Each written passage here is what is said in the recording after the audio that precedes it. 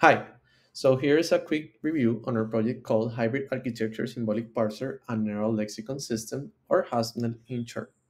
So, think about this. Mental representations of sentences have a structure, but their externalizations are linear.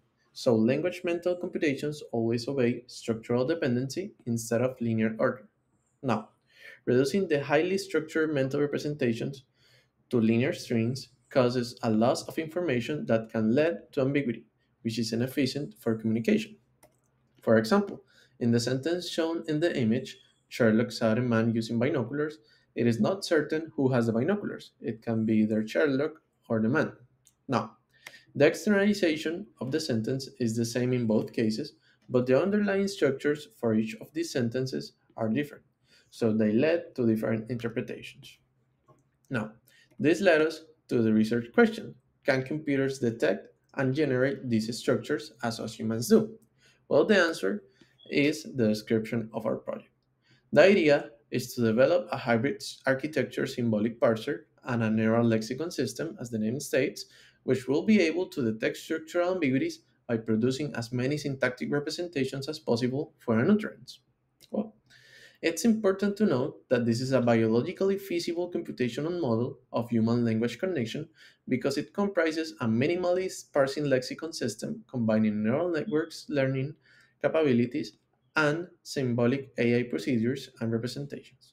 The model will be able to eliminate the effects of diminishing returns as it does not require massive amount of data, which is unavailable for underrepresented languages.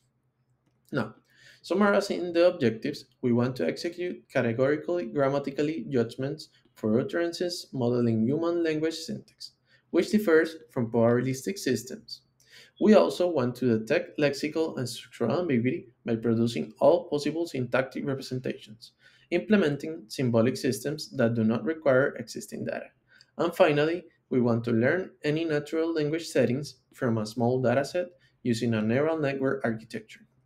Now, how to accomplish our project? We will take advantage of four major components.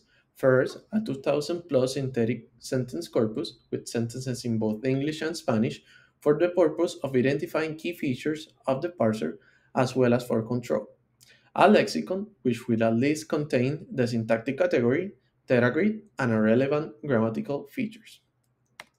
Third, a probabilistic encoder, which will be a BERT system trained with the corpus to classify lexical items and calculate the likelihoods of possible parts of speech of lexical items in the sentence with respect to the corpus. And a symbolic decoder, which is a deterministic system which will produce the different structural analysis based on simplest merge and minimal search. So, what are we doing now? Well, we are creating a multilingual synthetic corpora with varied structures. We are designing a feature-enriched lexica contain all language items found within the corpora. Next, we will build train a neural network system using BERT for likelihood estimations of different interpretations in cases of ambiguity. And finally, we will implement a parser or grammar following cutting edge syntactic theory from a biolinguistic perspective. So that's basically it. Here are some team members from diverse scientific areas, included are project investigators and a number of graduate students and undergraduate students. Here are some references we take for our project, and that is all. Thank you for your attention.